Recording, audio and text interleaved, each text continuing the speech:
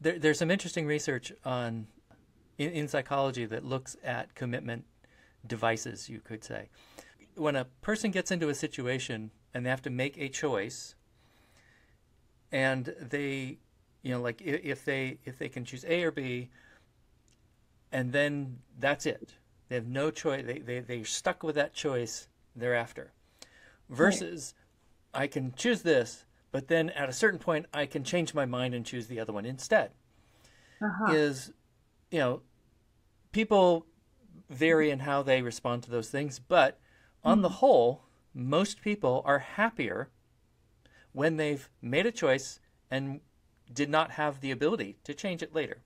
So they're actually more satisfied with the result when they don't have the option to switch. So it's like the opt-out you're saying, where you're saying you've chosen this class and then you can opt out later again. But what happens is by understanding this situation as one in which I made a choice to participate in this and now I'm committed to it, and then they will make the explanation is, now I will make the best of it. I will justify in my mind that this is the best choice for me, regardless of other factors. And I think that also the kind of community that you're talking about is also one in which they didn't have to make a choice within an impersonal bureaucracy. They made a choice within a community of people who have together made decisions. Like you said, we made this decision that this is important. And so it's a question of how are you going to participate, not whether you will participate. And so what you've done is created a community that is built on a trusting relationship of, you're here and you're going to learn this, but we're going to be responsive to your needs. We're not simply going to say, you have to do this and the teacher is, all powerful.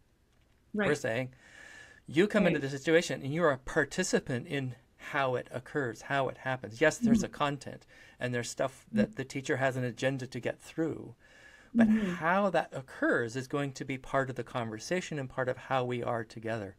And I think that's kind of where my work is trying to emphasize that interactivity, the bigger context around how those decisions were made, how that, what the results of those choices are, and the nature of the relation, like the distinction between a intimate, caring community and an impersonal bureaucracy, is a huge factor. It makes a difference. That's why most of the schools I'm talking to are small.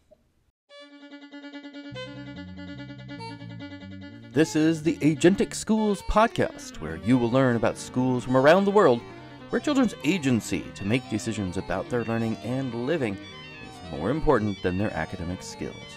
I'm your host, Don Berg.